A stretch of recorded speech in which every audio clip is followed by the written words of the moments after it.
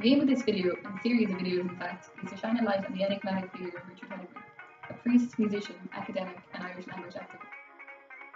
He was born on the 18th of September 1863 in Mount Bolton, Portlaw, County Waterford, to a long and proud line of Royal Norman blood.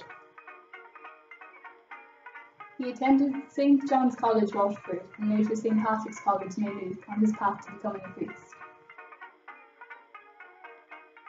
In 1892, he completed his studies and was ordained a priest in All Hallows College in Dublin. In subsequent years, he worked in Salford, Manchester, and later decided to pursue further studies in where he received a PhD in philosophy.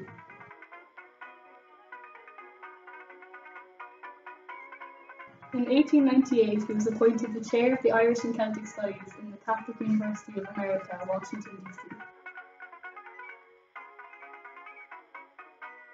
He didn't remain in the position for long, however, and moved on to Berkeley University in California. He also became president of the Gaelic League of America.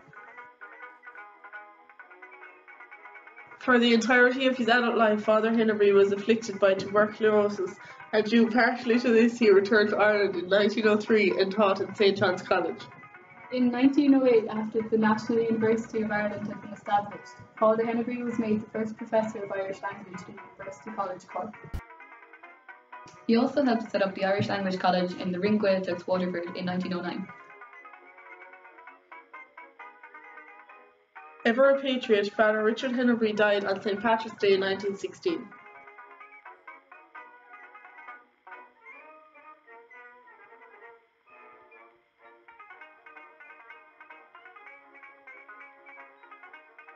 In 1905, he recorded 14 songs and 13 wax cylinders, 2 of which were recorded on the single cylinder, marking the first audio recordings of Irish traditional music. Similar to but predating vinyl, the music is etched onto cylinders of wax. Because the cylinders are composed of wax, they are easily damaged, and therefore the quality degrades after each play.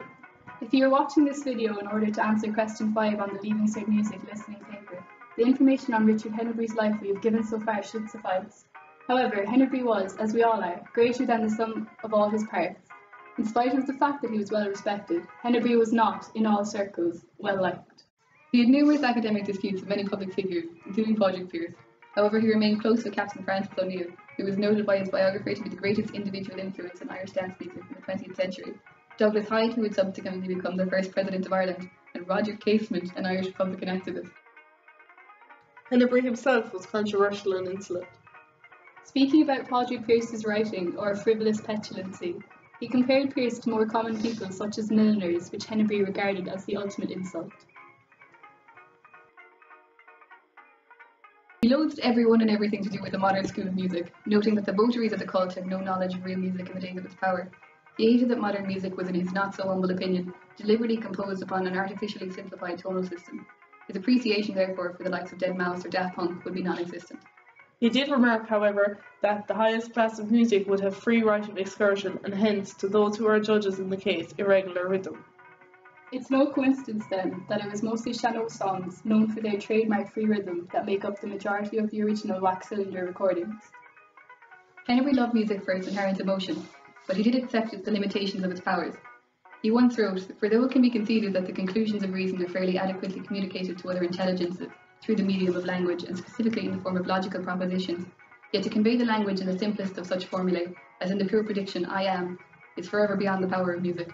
In summation, although Henebry as a person was at times disagreeable, and his opinions on all things musical were stubborn and close-minded, he is well respected for a very distinct reason: his immeasurable contribution to the preservation of Irish music, which we will explore in more detail in the following videos of the Richard Henebry series.